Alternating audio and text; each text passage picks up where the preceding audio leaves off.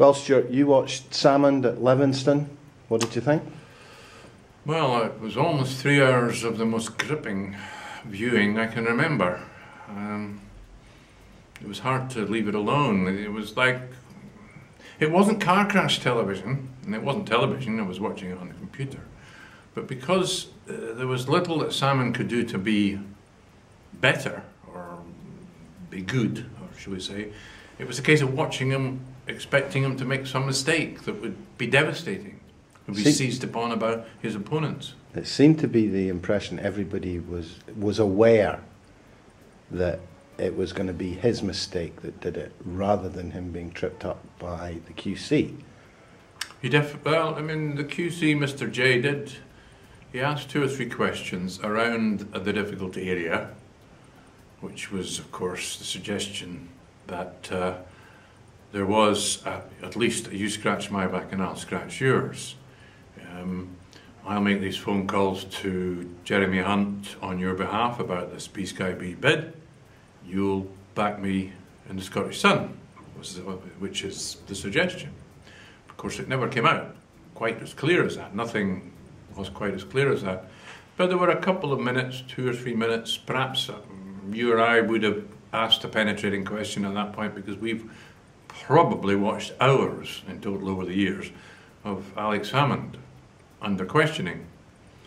And whereas Mr. J, although he's wonderful, I'm sure he's a great QC, didn't know Mr. Salmond. And to be honest, Mr. Salmond was the minor player in this week's pantheon of stars appearing at Leveson.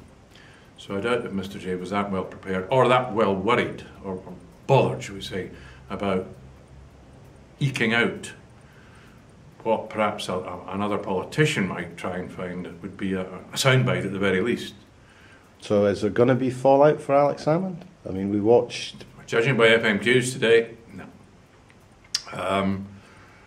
And I have to say, as I was watching it yesterday, I had the Twitter line running, and it was interesting that the so-called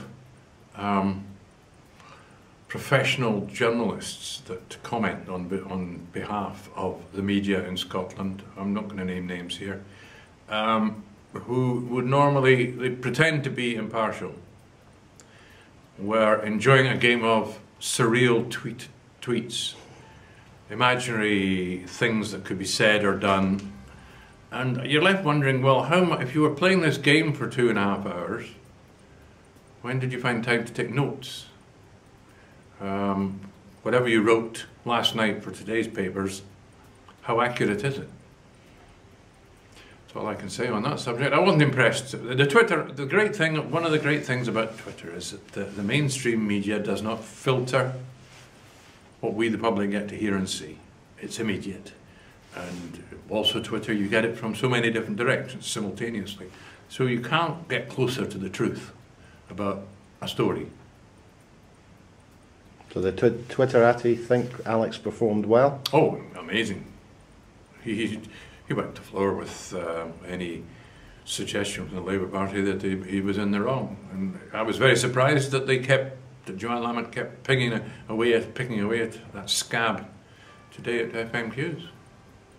Okay, Stewart, thank you. Thank you.